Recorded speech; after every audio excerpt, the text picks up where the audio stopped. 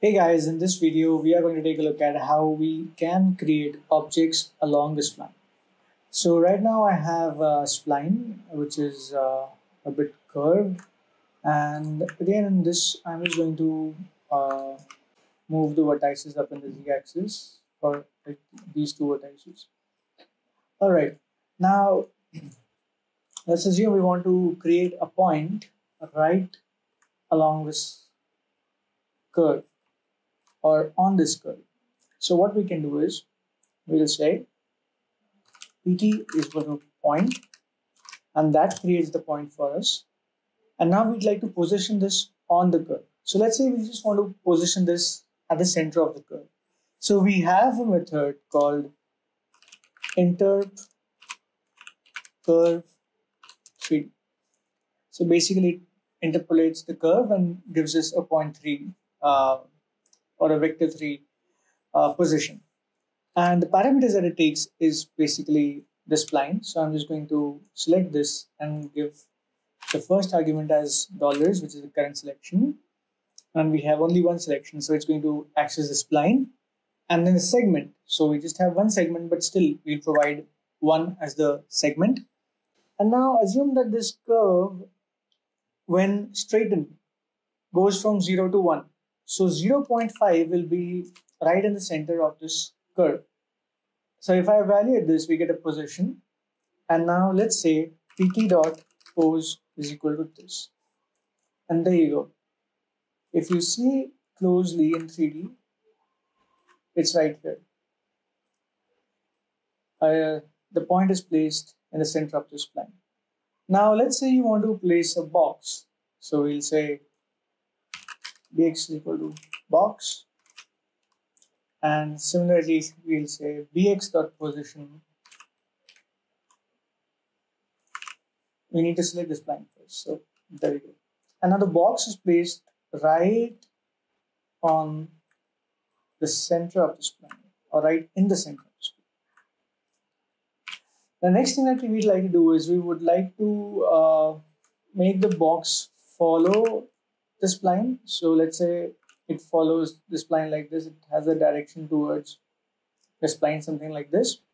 So for that, what we can do is we need to orient the box such that wherever we place the box, it has to follow a certain vector. And to follow a certain vector, we will need to interpolate a point prior to the current point and a point that is further along the spline of the current point. So let's say P1 equals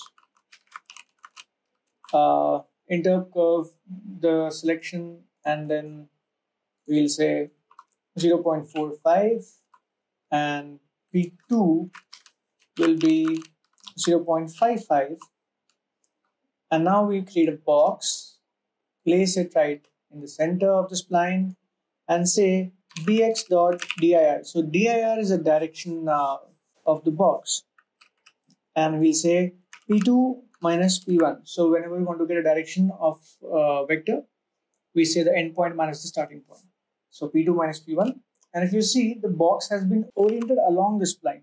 Now, what we're going to do is, this was just an introduction to how we can make objects and place them along the spline and make them follow the spline.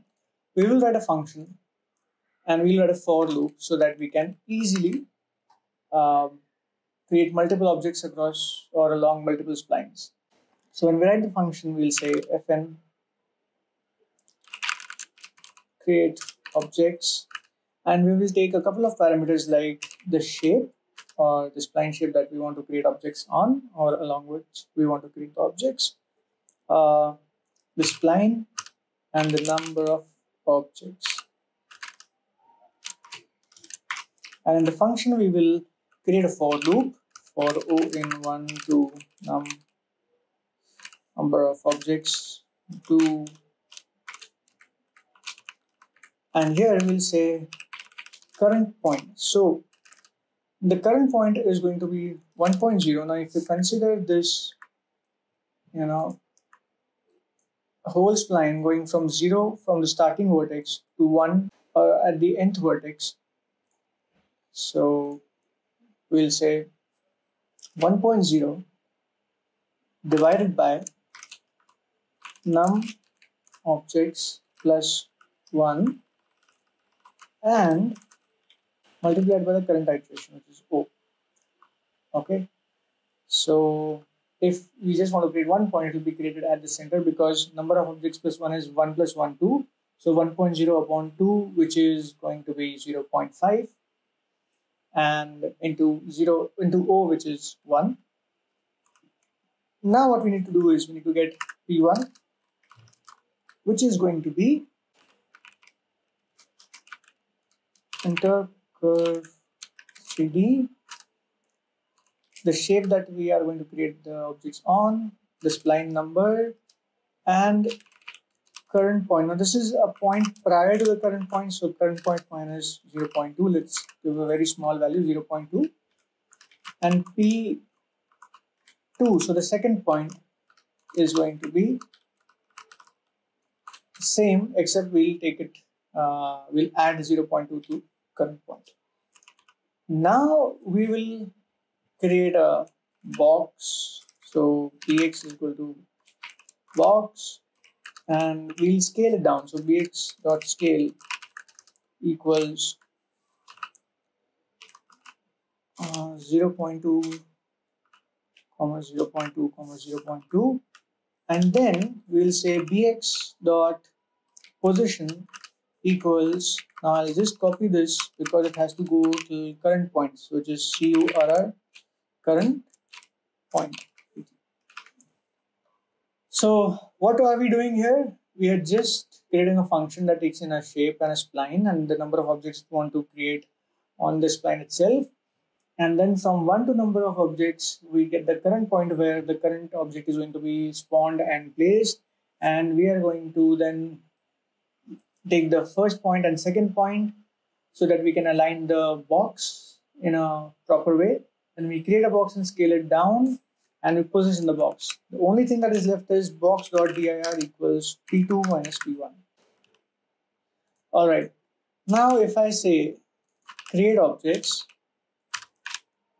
dollars, so we need to provide these parameters, 1, and let's create 10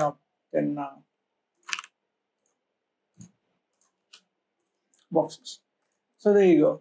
Now we have created successfully 10 objects and they are along the spline. So if you see in the z direction as well, or the z axis, and they have been aligned properly. So what we can do is we can create a helix again. I'll convert this to editable spline, and now we will create 10 objects on this. So there you go.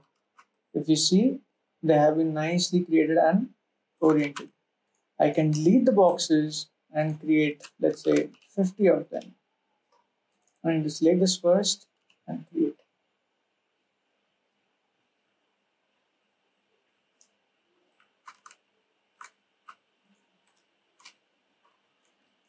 If I have any other spline, I can still do that. So let's say a donut, and let's create let's say 2 objects in the center of the donut. So the spline segment here will be 2, and before I do run the script, I'll just convert this to a editable spline, and then I run it. So there you go. We have 2 objects, 2 boxes. All right, let's create a few more.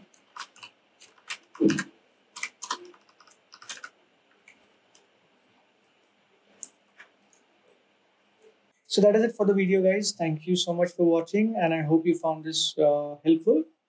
In the next couple of videos, we will soon move on to using editor and creating a good UI where you could create buttons and sliders to pick a shape and place all the objects.